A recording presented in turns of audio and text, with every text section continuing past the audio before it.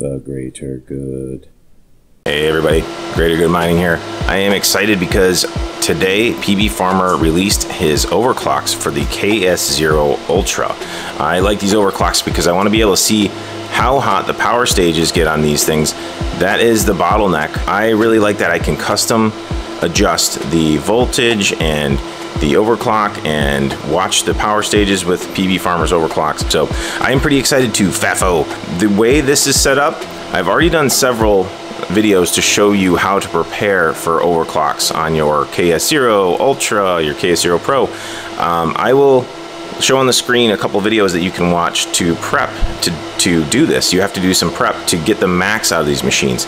Now there's cheaper ways to do it too. You can overclock it to a lower extent, if you know what I mean. Like you could do a single shroud on the barrel plug side with a fan going through and maybe not repaste the chips and not redo the pads.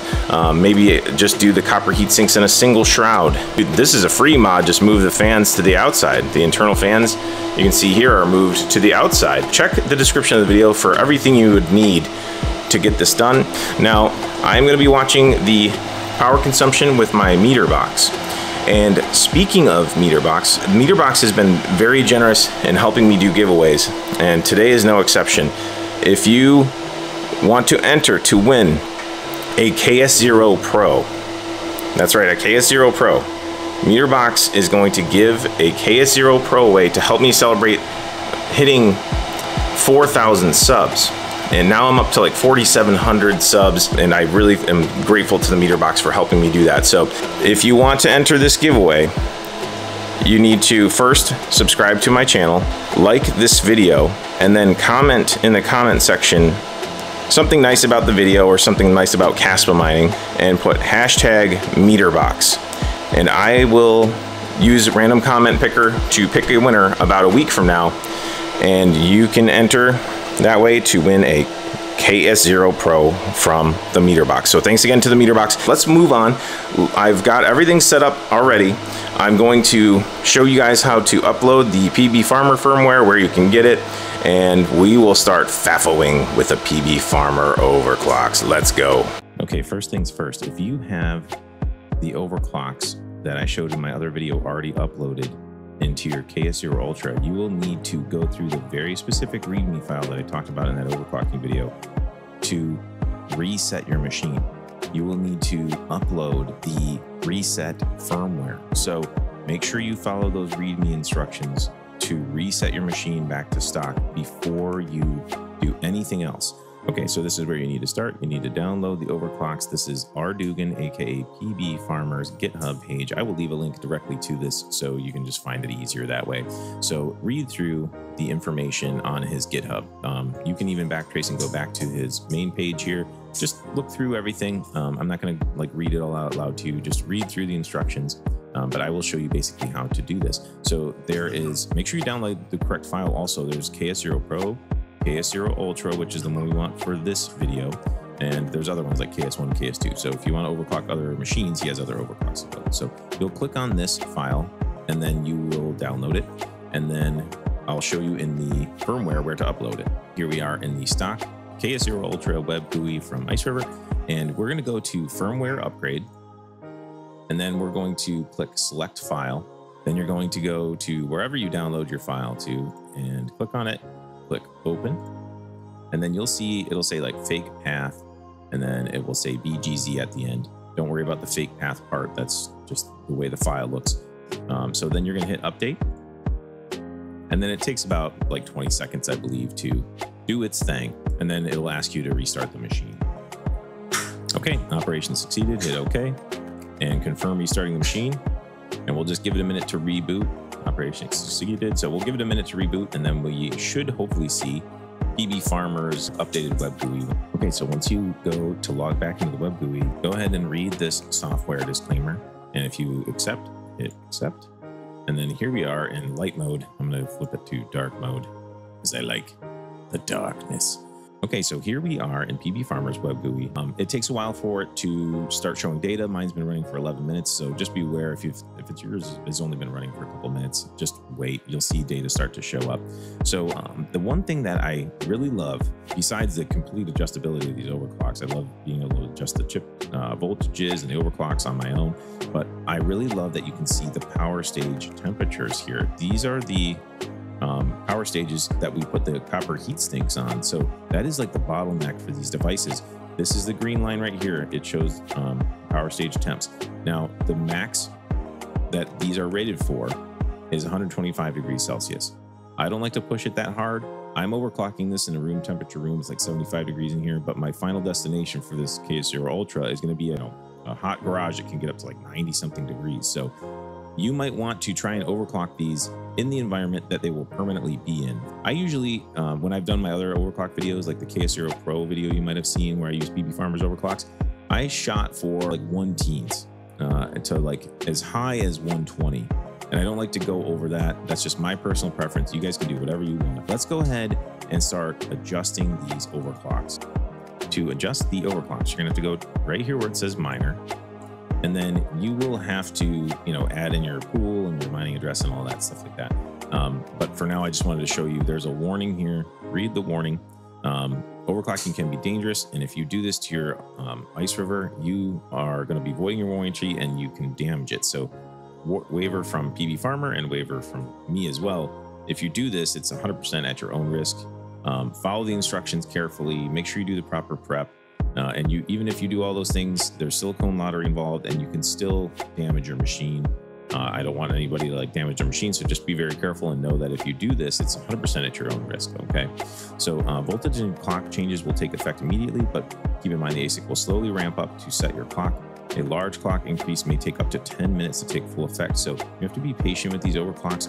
You have to watch them closely, and you have to just kind of make small adjustments and wait until you see what the machine does. And it can take a long time for you to really know what the hash rate will be. The 30-minute average is kind of a good way to look at your overclock to make sure it's effective. So just be patient and be mindful that to dial these in perfectly, it will take some time. And a lot of people ask me, what are your clocks? And they just want to punch in somebody else's overclocks. And I mean, you can try that, but just be aware that there is no perfect clock for any machine. There is silicone lottery. Your setup might be different. Your ambient temperatures might be different. So just be aware of that. There's no enforcement on the limits. So if you punch in something crazy, you might damage your machine. So proceed at your own risk. Click I understand. And then we can start adjusting the overclocks and the voltages. Okay, so I haven't saved any of this. I haven't punched this in and saved it yet, but I just wanted to show you quick math on how to overclock these and adjust things. You want to start with the clock offset and leave the voltage alone, and you want to do a mild clock offset. And I'm just using this as an example to show you the math. I'm not saying punch in like 20% increase right off the bat. I'm just showing you the math, and it's easy to punch in 20% for math. So let's do some mathing. 20% of 400 gigahash, which is a stock KS0 Ultra, would give you 80 extra gigahash. That's what you should expect out of your machine. So if you adjust the overclocks, the clock offset, and do a 20% increase, you should see 80 more gigahash. Your machine should be consistently saying that you're getting 480 gigahash. If you're not getting the expected hash rate when you adjust the overclock up, like the clock offset up, then that usually means you need to increase your voltage. So just make sure that as you're adjusting the offset up, if you start noticing you're not getting the increased hash rate that you want from just adjusting this offset, you might need to adjust the voltage up. So every machine is different. Please make sure you're adjusting these overclocks on your own. Using other people's overclocks as a baseline can be a recipe for disaster. Your machine might not be able to tolerate it when theirs can. Just FYI. So that's how we're going to do it. One eternity later. This is after me messing around for hours and waiting for each little adjustment that I've done to take effect, if you know what I mean. So you don't want to just punch these numbers in just because I have them in there. This is my machine with my specific setup. and silicone lottery also plays a role. Also, check this out, like I've swapped out even the shroud to just test. So don't punch in just these numbers, because your shroud might be different from mine, your ambient temperature might be different from mine, your silicone lottery and the way you've set up your machine might be different from mine. The reason why I have swapped my shroud out is because I am in an air-conditioned apartment right now doing these overclocks, and the chip temperatures weren't warming up enough for me. So one of the things you can adjust in PBFARMERS Overclocks are the fan configurations, and you can change the fan mode to target temp. You can select what chip temp you want the internal fans to shoot for. So 75 is like this perfect sweet spot for my machine. I was noticing that anything below like 60 or so for the chip temp, my machine wasn't performing as well. So I set the minimum fan speed to 50% for safety, and this is where my machine is happiest. So I needed the air going directly down the middle of the machine and not over the heatsink. Like the meter box shrouds are perfect because they will blast air down the middle of the machine and over the heat sinks to cool off the chip temps.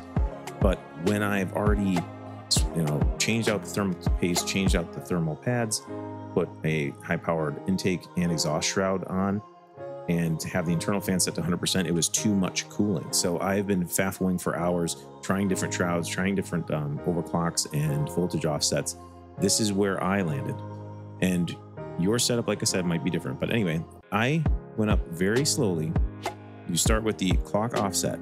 You can start with like a 10% increase, and you should see a 10% increase in your hash rate. So this is a 400 gigahash machine. And if you click this up to 10% increase, if your machine is okay with what you're doing and it's happy, you will see an extra 40 gigahash on your machine. So does that make sense? 10% increase in 400 is 40 gigahash. If you don't, your machine might not be happy for some other reason. Your chip temps might be too cool like mine were, or you might need to bump up the voltage a little bit. Some machines just don't like to have the lower voltage. Even stock, I've seen people say my machine won't get over 350 even when the chips are hot. It might be because it's silicone lottery and they need a little bit more voltage. So your setup will be different. Even your power supply can kind of affect things sometimes. So I have tweaked this clock up slowly, and you will know when your machine isn't happy. Say you bump this up like a crazy amount without bumping up the voltage. You just aren't patient. You wanted to go nuts, and you increase this by like 30%, like right off the bat, never adjusted your voltage. You'll see the machine is not happy. Your hash rate will drop. You'll see like on the 5-minute, you'll see this thing kind of torpedo down. You know what I mean? Like the red line here that shows your 5-minute hash rate, it'll start tanking. And most likely your chip voltages will drop. When your chip voltages drop too much, the machine isn't happy. So you'll see the hash rate drop, and you'll see these, graphs kind of drop, so you'll know the machine isn't happy. Sometimes it'll even just go down to 0.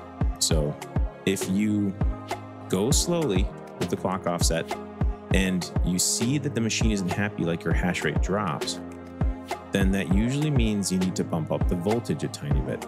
And you can see the increase is a very small amount in comparison to the clock offset. So 56% increase in clock offset for me with an 11% increase in voltage offset got me all the way up to like 632 gigahash on the 30-minute average. And I'm not even done messing around. I just wanted to get this video out to you guys. I've been like running it since I rebooted it for 2.5 hours, but I've been messing with this kind of like all day, like changing settings and putting different shrouds on, testing different things. So I didn't want to show you all of that because it would have been like a 45-minute long video. I'm just showing you what you need to do to get the best results for your machine. And then I will tell you what I did to my machine. So you see my overclocks for now and my voltage offset. I'm pretty happy with this because it's been running nice and steady. I'm getting 632 gigahash, and you can see my board temperatures are fine.